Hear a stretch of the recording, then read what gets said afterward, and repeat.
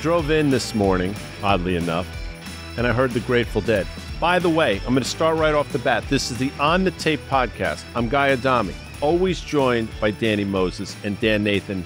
But today, Dan, we're joined by Stuart Sopp, the co-founder of Current, and we're thrilled to have him. What better time to have him than now with all the things that are going on? Yeah, no doubt. I mean, you are our landlord, so you are the CEO of Current here. Now, but we're really interested in getting your take. We often do this, when it's inflation. We had Fed minutes this week. We had obviously a lot of data with that jobs data last week. We also had some consumer data from some higher end consumer, retail brands, that sort of thing. So like that is going to be front and center for a lot of what we talk about. We got a ton of single stock stuff. Yeah, we do. Danny's got some procedural stuff on the short rules changing, Danny. This feels like, September 2008 a little bit for you? It's not. It's a short reporting rule, not sorry. so much the tick rule, but I'll get into it when we, We have a lot to get into, and it's interesting. I mentioned the Grateful Dead. Not that I'm a fan, and on my 845-song Spotify playlist, I don't have any Grateful Dead songs.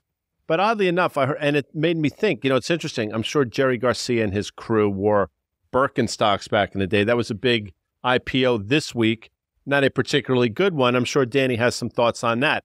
But the song that I heard, Dan, was Ripple. And here's a lyric.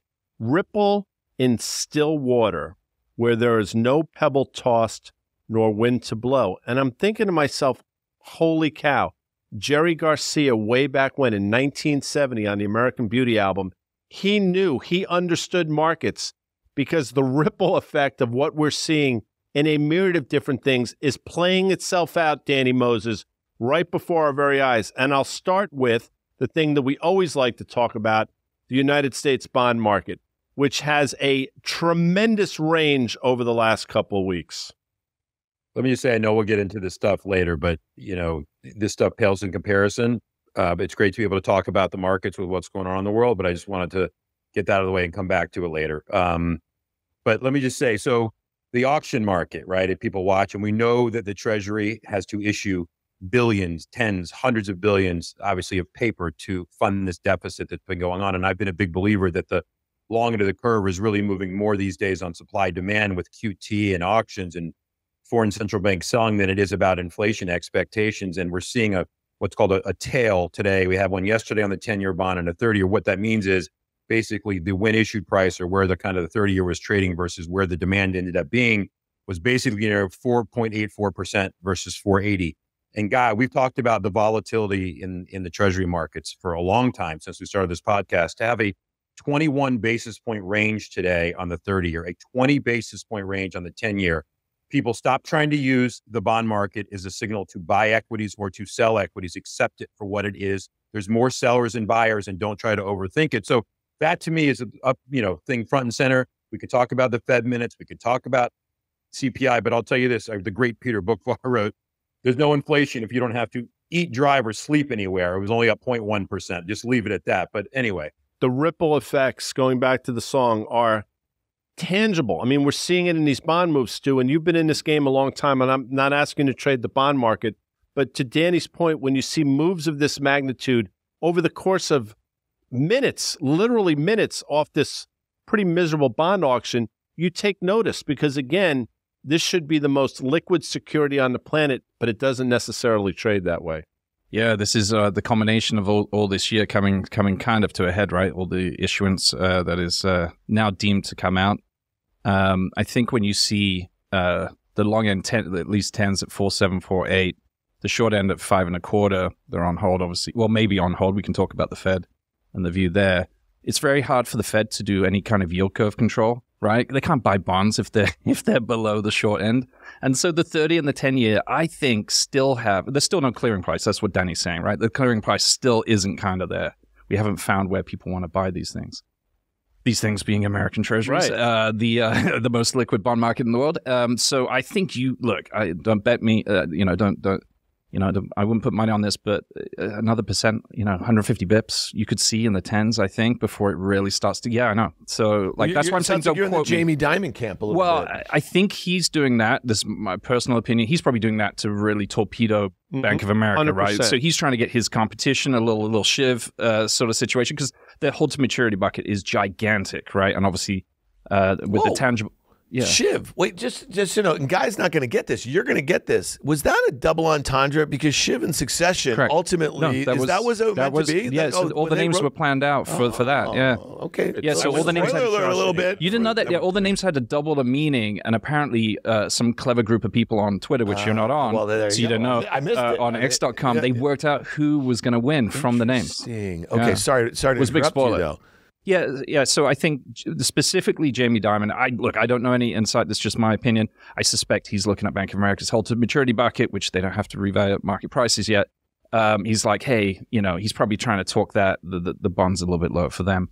And intangible book, looks through all this stuff. So he's probably playing a few games, but I'm just looking at what the Fed could do right now, and he can't do a lot in the long end, and I don't think they want to. And when you look at the inflation that we got, it's all higher for the third month in a row. And I'd love to talk a little bit more about it, but I think we're going to see a reacceleration here, and I think it's in food inflation. I want to talk about inflation. Danny has thoughts as well, but going back to Jamie Dimon, you're right. I do think it's sort of a salvo, a missile across the bow of Bank of America, without question. But it doesn't mean he doesn't believe it either. Yeah, I think it works I think he believes it, and I also think it works to his advantage to a certain point. Yeah, I think you're right. I think things typically overswing as they normally do. Bonds are really hard to overswing, but 150 bips from here would really, you'd start to see some real fireworks, right? It's funny, if we're going to stay on this Grateful Dead theme, I'm going to go to From the Mars Hotel, Ship of Fools. It was later than I thought when I first believed you. Now I can't share your laughter, Ship of Fools. Wow. I think there was a little bit of that going on a little bit, because Brian Moynihan over here, in that Bloomberg article that talked about Moynihan's wrong way bets on treasuries, and they actually went in, and this was well planted. We were talking about the shivs that were out for David Solomon from Goldman earlier in the year. Remember that kind of string of articles and the such, and that can only happen from inside, right? There has to be folks who want to take, like they want to go at the king, if you will. And at Bank of America, they finally did it, and the reporters did a great job, because they went in that Bloomberg article and they actually quoted Jamie Dimon from October 2020 saying that we are not going to be investing in securities that are offering us 50, 60, 70 bips or so. So it's certainly later than Brian Moynihan thought that he'd have to consider the fact that, those now 10-year treasuries where they were investing in are now at 4.5% plus, I think 4.7 as we're speaking right now. Yeah, Marianne Lake and she worked for Jamie as the CFO. I think she was a big proponent of not doing that. And I think a lot of their recent success, probably down to her and her decisions over that period. It's interesting, Danny. We play the game on this show on Fast Money. If I had told you that PPI this week would have come out as hot as it did, CPI on Thursday equally as hot, where would the S&P be? And I would have been easy down 100 handles, if not more. And quite frankly, the market hangs in here pretty well. What do you think in your opinion, you've done this a long time, what is the market looking at right now? Because it's clearly not taking into consideration, to Stu's point, this reacceleration of inflation.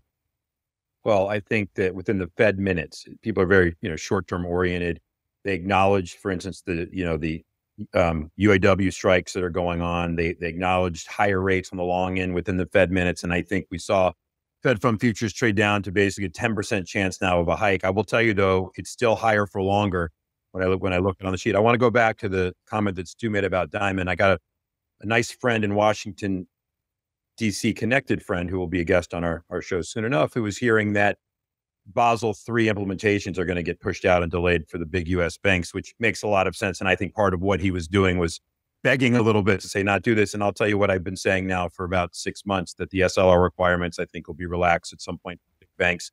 If you guys are right, Stuart's point that U.S. Treasury, the long end is going to go up 100 to 150 basis points, it's not a sustainable economy there. That we know. So I would be looking, if you want me to be bullish and think that you get some type of relief in the market, it will come in the form of something non-fundamental, which would be a move out of Washington. So yes, I'm in the camp, obviously we still have inflation, but it's coming down. You're going to have months where on a comp basis it goes up, but I'm a believer. And the reason I'm a believer in that is I believe the economy is slowing and it'll self-fulfill. However, the services component, the things that you have to have, car insurance, right? Your point, like that's going up. Like that's not coming back. Health insurance, which had a weird reading, had it down. We know it's going to spike next month because of all the re-up. So we're going to continue this basis. All I can tell people is look within those sectors, within the service sector, go find the companies that have pricing power that are doing well and go invest in them. Because if the consumer is going to stay resilient and strong, then you're getting a real live look into pricing power that some of these companies may have. Yeah, and I guess consumers, we had your old boss, Steve Eisman, on Fast Money earlier in the week. Danny, I don't know if you caught the interview, and he mentioned something sort of similar in a way. He said consumer-oriented companies that don't rely on financing of the purchase of those products, they're going to do obviously a whole heck of a lot better. And I think that's what you've been saying. And you've been saying this actually for a long time. So to your credit, about the stock market, Guy, it's kind of interesting. As we're recording this on Thursday afternoon, the S&P is trading 43.42. Exactly 2 years ago, on October 12th, 2021, the S&P was trading at 43.42. Now, interestingly, we all know where rates are. We know where inflation is. We know where oil is higher. We know the dollar is higher. We know all those sorts of inputs that we think about valuations for equities.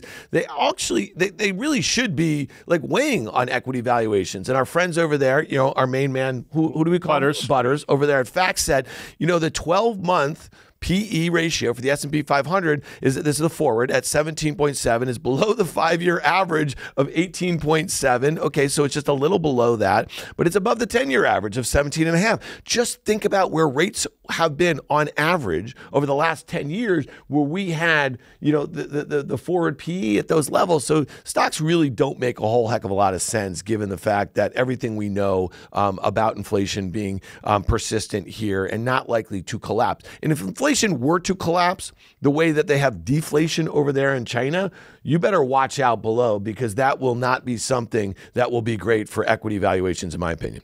Stu, what do you make of, we understand what's going on in the Middle East. It's heartbreaking. Danny can talk about it, but through the lens that we look at, the geopolitical risk and potentially escalations, what is that, when you look at the landscape, the economic landscape, what does it suggest is about to happen or is happening?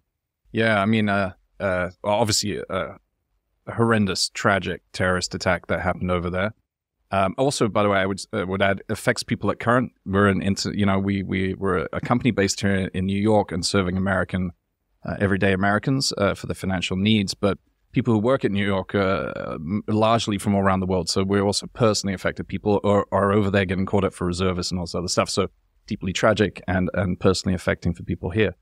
From a geopolitical sense, it looks, there's so many things that really confuse me. Like the Israeli defense not being there, to Egypt giving a warning 3 days before that. There's all these things. And I think when you look at the outcome, it looks like a Syria-Iran situation. Clearly, Saudi, it's all around nuclear power and all this other stuff. So when I think geopolitics, I'm like, okay, you're sending 2 aircraft carriers over.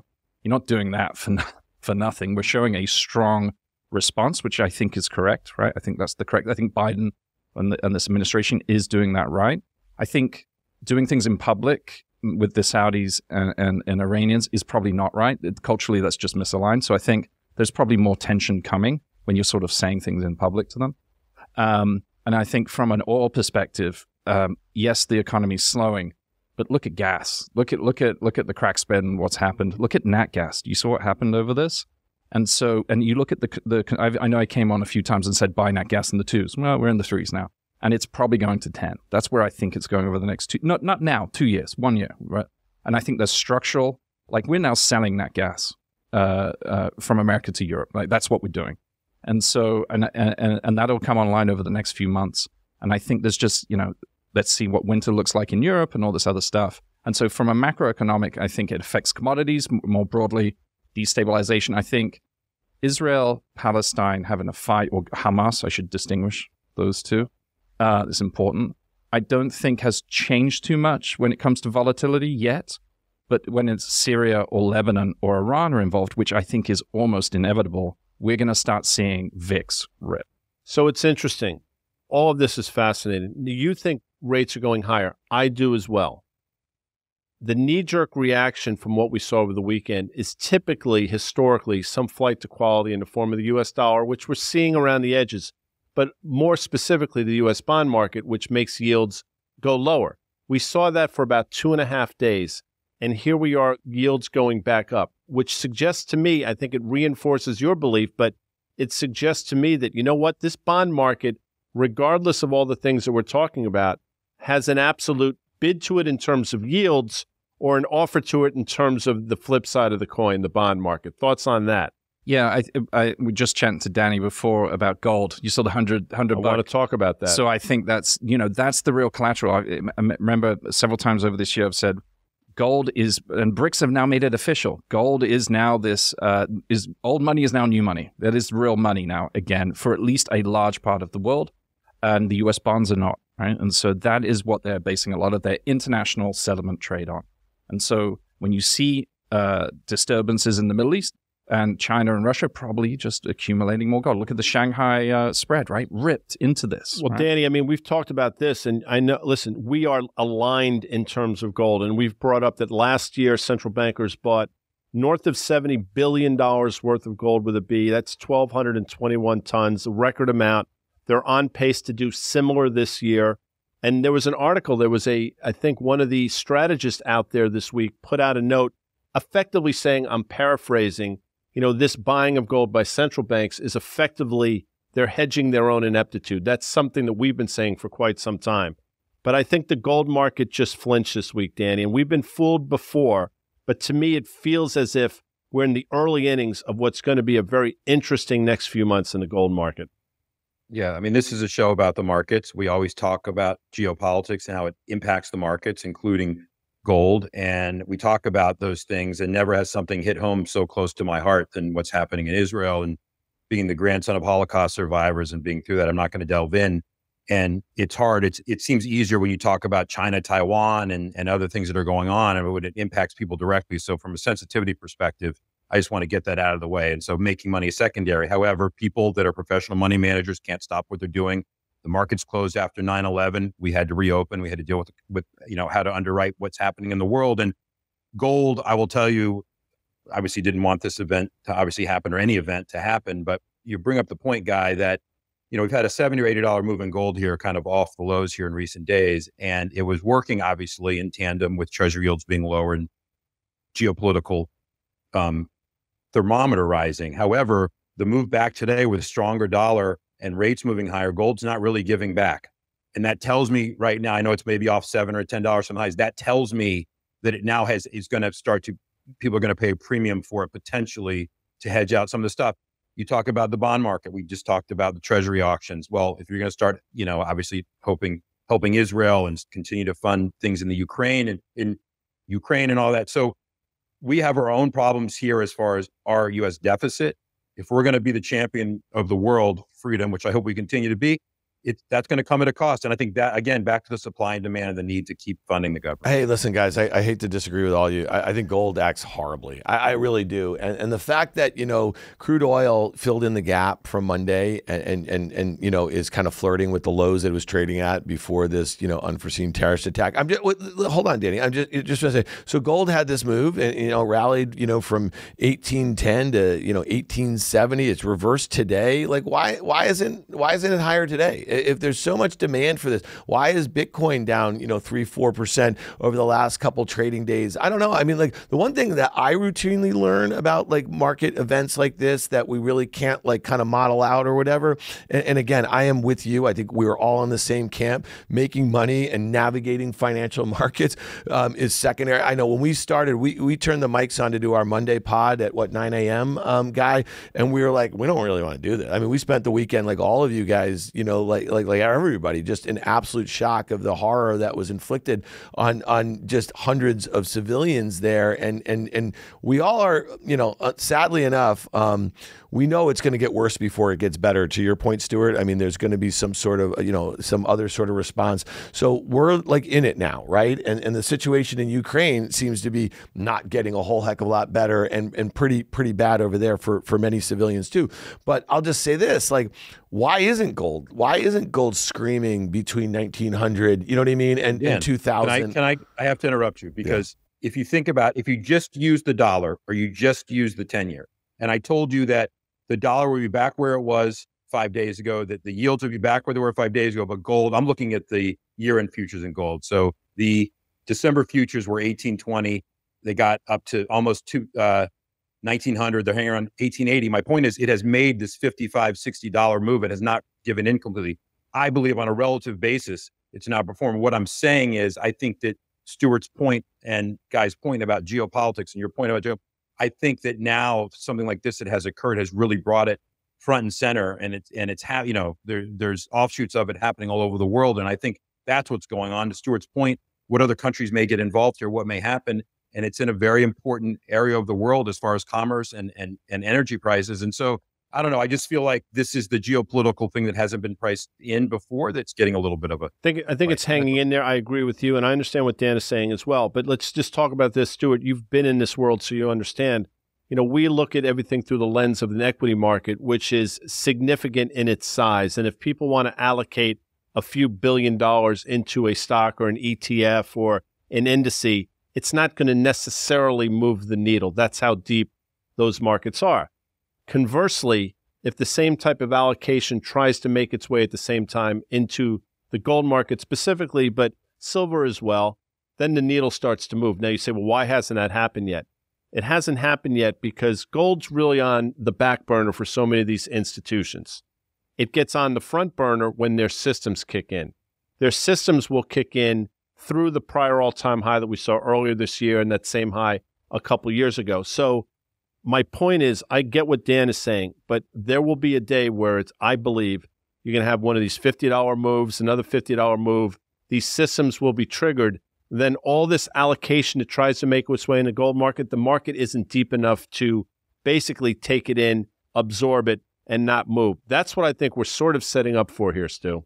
Yeah, just to go back to my old FX days, you cross it up, gold dollar versus gold yen. Look at gold yen, and it hasn't given back much, and it's close to its all-time high, or at least double top of recent highs.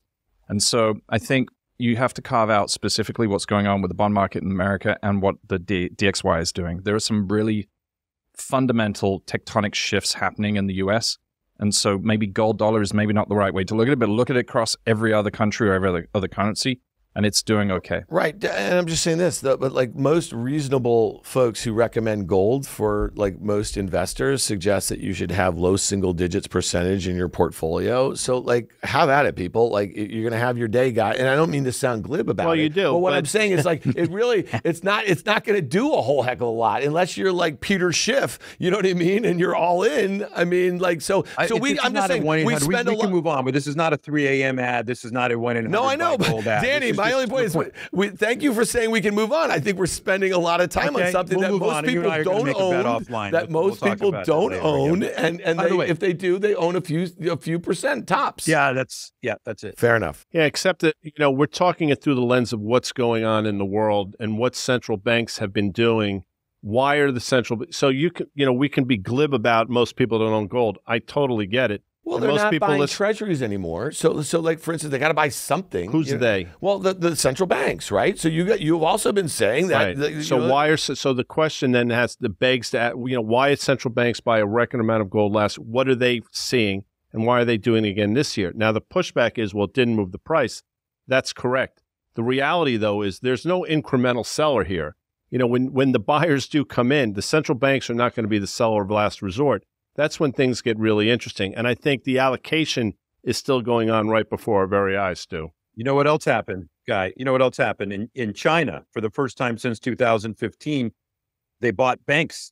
They bought publicly traded banks. They spent $65 million last night just to, build up that confidence in the system. So as ICBC, China Construction, the other big ones, the Bank of China that they bought. Again, another token move, call it a central bank, call it a own portfolio manager, whatever you want to call it. But here we have, people trying to do things in various ways to prop up or, give an image that things are put okay. By the way, as we sit here, the yen is marching right back towards that 150 level. There you go, yeah. Which is fascinating. So let's shift gears here because I understand that, maybe people have tuned out on the gold conversation. But Stu, your world is, you know who your customer is. And we have seen firsthand the weakness in names like Target and Five Below and Dollar Gen and Dollar Tree. We've talked about it now for weeks. That's one side of the barbell. The flip side of that is what we heard anecdotally, I get it, from an LVMH earlier this week. So now you're seeing it on one side of the equation, and now you're seeing it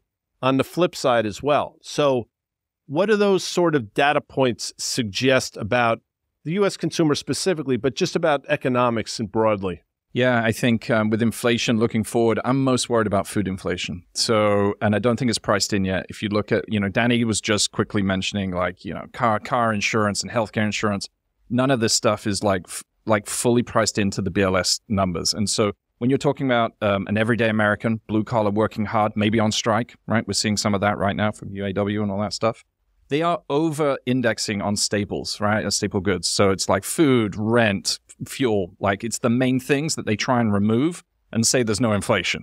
And so you look at like the futures market, orange juice, for example. I don't know how much you drink, but like orange juice is up 300%. It's up 100% in the last few months. Olive oil up 100% this year. Live cattle up 20%. They're all up 300% plus since 2020, but they're up a lot more over the last few months. And so every input cost to CPG and fast food and these fast casual restaurants that you're mentioning, like McDonald's, Chipotle, and all these other guys, they're very small margin businesses, high volume, and it's the demographic that we're serving. And they probably work there as well, by the way. That's generally what happens. And so what you're seeing is that their earnings are going to get smashed, and they have to raise prices, and it's taking money out of everyday Americans. Their money is going far less. Stuart, I have a very important question. Is the stuff that you put in your hair to make it look so good, and is that price going up because you may go bankrupt? I mean, you're the best kind of thing I see, though. I'm just curious. Have you noticed an increase in that price? It's argan oil, and I borrow it's from my wife. It's from my wife's side of the bathroom counter. It's heated argan oil. So this is Danny's world as well. So I think it was 2 years ago, Goldman Sachs purchased GreenSky, which is a digital lender, and everybody talked about much ballyhooed deal. Well, they basically round tripped this thing, and I'm not necessarily saying they're a competitor of yours, but you clearly watch that space, Stu. So when you see that, is that a good thing or a bad thing, or does it not move the needle at all? Doesn't move the needle. I think it's indicative of players that came into fintech and saw the consumer sort of gold rush of that last 10 years, which I think was a zero interest rate policy sort of led or driven or tailwinded event, and they're just exiting, right? So we've seen Marcus basically largely fail as a consumer play. I mean, it probably did very well in the fact that they could get like low-cost funding for their trading business and their lending and all that other stuff. But from a consumer mindset, I don't think Marcus, they threw a lot of money at it.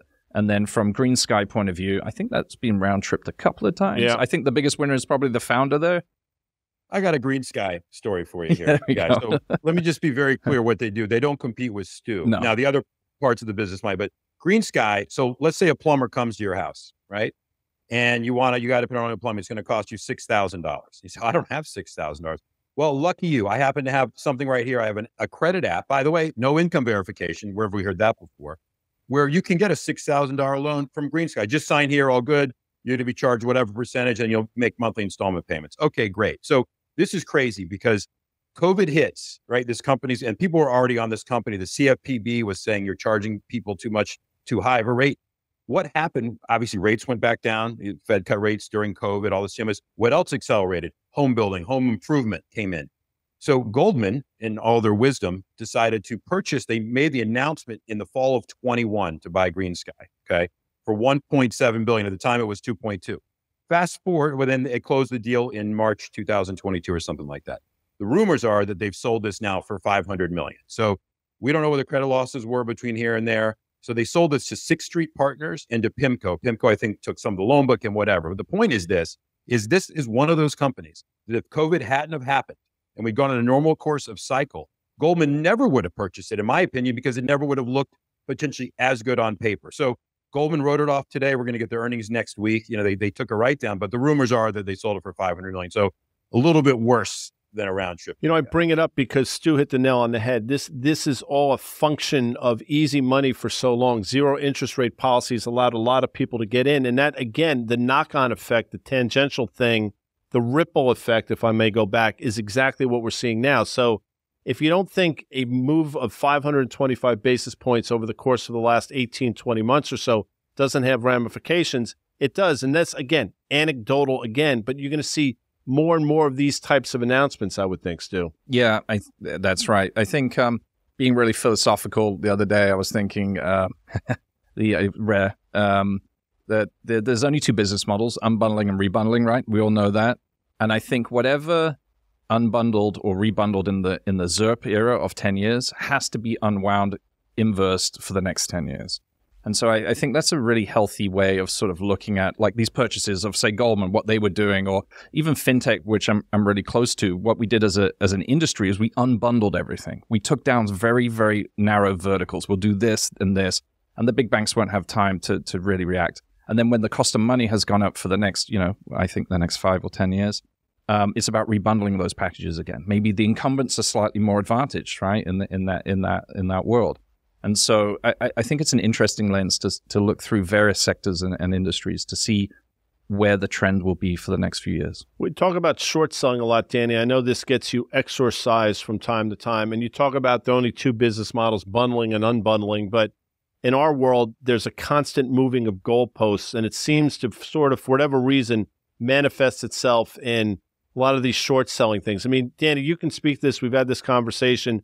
For some reason, market participants view short sellers as sort of, the all-in evil that was, all evils put together. Yet they play a vital role in the marketplace, I would submit. Yet once again, here's the SEC changing short seller disclosure rules. Yeah. So listen, after GameStop and AMC and all the stuff went on, and the retail community was upset, I think for valid reasons, with Citadel, et cetera, and market structure in general. And, how can there be more shares short than are outstanding and all those things, and not securing borrows? I won't go into all that. The SEC had to start doing things at least to try to, investigate it, figure it out and all that. So I don't think they found anything, obviously, during that process that was that bad. However, this is really interesting. So if you're a bank, if you're a broker per se, and you're Goldman Sachs, and we short a stock by borrowing that security from them. Normally, it's twice a month that type of disclosure has to go out. It's every 15 days or something to short interest in a stock.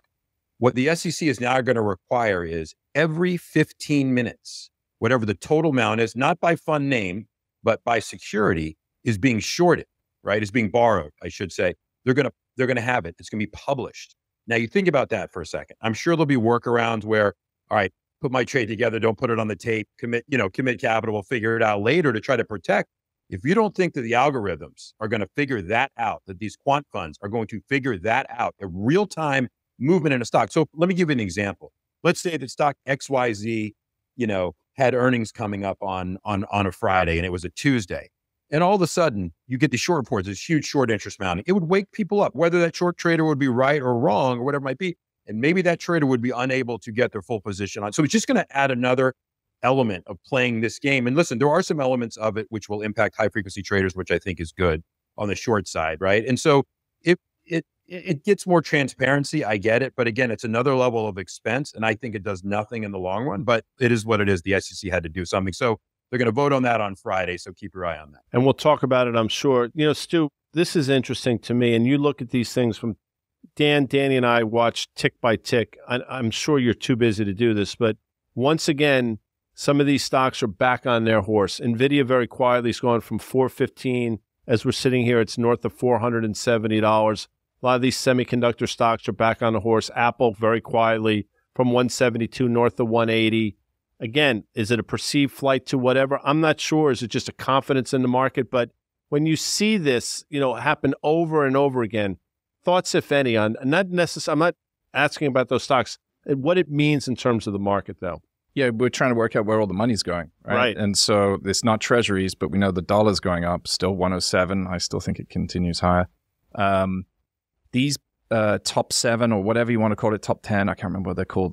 Don't say it. I won't say it. They're basically banks, right? Apple has enough money that it's earning so much interest they can just park it at, in treasuries, and they're basically banks, right? And they also do lending now. And so I think what you're seeing there is flight to safety in things that can appreciate, which are not the US bond market. They're basically so big, trillions of dollars of market cap, that big money, especially in America, can allocate. And I think that's what you're seeing. So the multiples are crazy, in my view, personally. I think AI is overblown. We've talked about it separately, Dan. It doesn't mean it won't work in the medium and long term. I just think at this price, it's probably not the right price. I'm far more cautious. I'm probably ringing a little bit of a bell from like tomorrow and next week onwards. I think the core underneath everything's been lifted by these 7. It's a flight to safety. At some point, we're going to see geopolitical risks come through. And these are global companies. These are global companies that get knocked when there's a China problem or there's a Middle Eastern problem.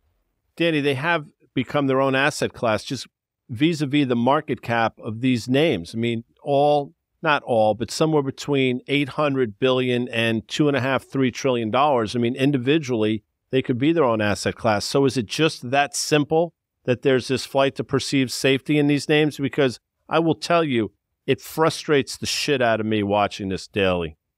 Well, yes, and they're very liquid securities, so you can be wrong and get out over a period of time. And I'm also surprised at the performance of how they have held up, especially relative to the market. And I think people were positioned the opposite, right? So here we go again, where if you're a multi-strat fund and you start to take down leverage on the fund, the things you were short, you need to cover. The things you were long, you need to sell, right? It's indiscriminate. So if you were trying to short these names instead of shorting the S&P and you were long other names, your longs go down. What do you have to do? You got to cover them. So I think part of it is offsides in the market a little bit. So it's a lot of everything. And again, I think all 7 of those companies are very different. And I don't think they should be grouped together at all. And I think over the next several months, the end of 23, after this quarter, and I think into 24, we're going to see a separation of a lot of. Listen, I agree with you. I'm not suggesting they're the same. The same only in their scope and their magnitude of the size of the companies. But you're right. I mean, some of those companies value for Facebook, for example, despite the run, you could still make a pretty cogent argument in terms of valuation. You could pretty much say the same thing about Google. The flip side of that coin, if we're introducing Microsoft and Apple to a certain extent, I think you're talking about valuations that are probably stretched. We lump them together for obvious reasons. And so whether they deserve to be or not doesn't matter. That's what the market has effectively done, Danny. Yeah. And I would say the flip side of all of this we're seeing from the Magnificent 7 is the IPO market. The last 4 or 5 big IPOs are all trading below, right? So you talk about excitement in the market, bringing new companies, new blood into the market. This Birkenstock priced at $46. And by the way, congratulations to L. Catterton, great fund, who sold over 21 million shares on the deal at 46. Thank you, Goldman Sachs, JP Morgan, and Morgan Stanley for leading that and pricing it for them. And the company raised just almost 11 million shares on that. So roughly just under $500 million in the fund. And I'm sure it's a good company. They got unlucky in the markets, maybe unlucky on LVMH, as we talked about, a lot of sales in Europe. But the point is that I think the window for the IPOs creaks open and now is literally going to be slammed shut here, as I think, and Dan can run down the performance of some of these other ones that are kind of out there. But so that's another element of the market. And if you can't own those, again, where do you go? Well, it's interesting. To your point, Instacart was one that we know, came public at what, like a 50, at least 50% haircut to its last private market valuation a couple years ago. And when you just think, I think Stu just mentioned the hype around AI, you're not talking about the technology. You're not, you know what I mean? Because you guys, and we've talked about this on OK Computer, you and Trevor and your whole team, you guys have been investing in machine learning, since you started, right? And so this is all just, this is how technology evolves. It gets different names, it gets hype cycles. But if you look in the private market, so we've talked about NVIDIA, which is up 224% on the year, right? It's gained hundreds of $billions in market cap because they're the only game in town when it comes to these, advanced graphics chips that are training these models, right? And put in supercomputers, and they're seeing their, demand for them go up, astronomically. But here's the thing. If all those customers, many of which are actually now competing with them to develop chips, much cheaper chips for themselves, right? Like to kind of put into their own systems, it's going to decelerate, right? So there aren't too many pure play ways to invest in this in the public markets. Microsoft's been a beneficiary. Alphabet has been a beneficiary of late. I think some of the excitement in and around Meta of late is also in some of the stuff that they're doing there with their large language models and their generative AI. But here's the thing, okay? In the private markets, it's going to be an absolute shit show. If you look at the way that OpenAI has just exploded in value, to $90 billion or something like that, and then Anthropic, Amazon and Alphabet are tripping over each other over the last couple of months to invest in this company. It's gone from $2 billion to maybe $30 billion when we see the next print or something like that. How do these companies grow into those valuations? So the other thing I'll just say about the IPO market, and Birkenstock is a little different, okay? If you are interested at any point over the last 5 years, whether you're a public market investor or private market investor in, let's say, an Instacart, you did not have to wait until it went public to get involved in that, right? Because of all of these crossover funds and the like here. So there's a different dynamic, I think, in the IPO market now. A lot of folks which were that incremental buyer when you're going public on the NASDAQ or the New York Stock Exchange, and you get that great photo shot, you know what I mean, of you up there and ringing the bell and all that sort of stuff. It's different now. You had every opportunity in the world, and a lot of folks were going in a zero interest rate environment and buying in the illiquid private markets because they thought that was going to be the time for them to recognize the alpha. So I think the IPO market has changed pretty dramatically. And I would say, last thing here is I would think that we're going to see a pickup in strategic M&A. And that's where a lot of these private companies are going to be able to realize better outcomes, better exits than IPOing on the NYSE or the NASDAQ. I 100% agree with that. I think the IPO market probably is. It was barely jarred open. It's like now closed. And also, I have to comment on the Birkenstock CEO. He had 3 buttons down. Very amazing. What a you year. loved it. I just think it. He buttons down. He owned it. Stu Sopp here is going to be. It's going to be a hairy mess. I'm ready to be very frank here. Yeah, I thought it was amazing. Ready for this stat? Okay, it's the worst IPO performance of a company its size, right? It's an $8 billion company in the last 2 years. It's the 13th worst IPO of a company its size in the last 100 years. So, I mean, that's a staggering number when you think about it, but there aren't a lot of companies that size that go public, right? You get the Blackstones, you get all those things that occur that are big, but that's really something to think about. So you're saying, Danny, I should button up? Yeah, right. But here's that's your plan. Here's one other thing, and I think, Stu, you'll agree with me right now, is that we might not see Anthropic or OpenAI or Stripe. Stripe's been a private company for a very long time. I mean, these private companies now have all of these different ways to tap the capital markets, which it used to go public, so you had currency to buy companies, to have greater greater R&D, a whole host of other things. And now, there's a whole bunch of shadow banking sort of things servicing these companies. So I think the dynamics have changed, and it's also one of the reasons why I think some of these big money center banks who made big bets since the financial crisis, that they've kind of taken on some other capabilities by M&A, forced M&A, that sort of thing.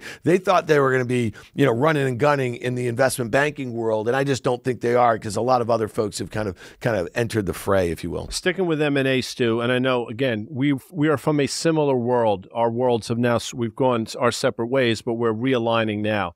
Earlier this week, again, it was announced, the deal was announced, but we're seemingly getting more granular here. ExxonMobil and a $60 billion with a B dollar all-stock deal to buy Pioneer Natural. It's interesting to me because think about this. That's a shale play.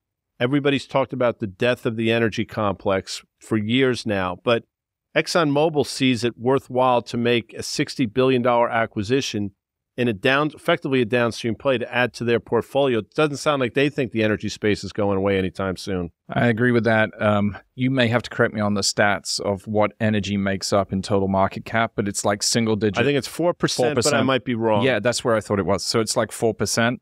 And like in the 70s, it was something like 10, 12%. And I think they're probably eyeing off, like even in this administration that is so anti sort of American energy, that energy independence means growth. It means security. It means you can thrive as a country. And I think every country out there is trying to work out what energy independence means with this multipolar, maybe even World War III kind of situation going on, right? And so, we need to, America needs to like double down and invest in shale and maybe fracking in certain areas.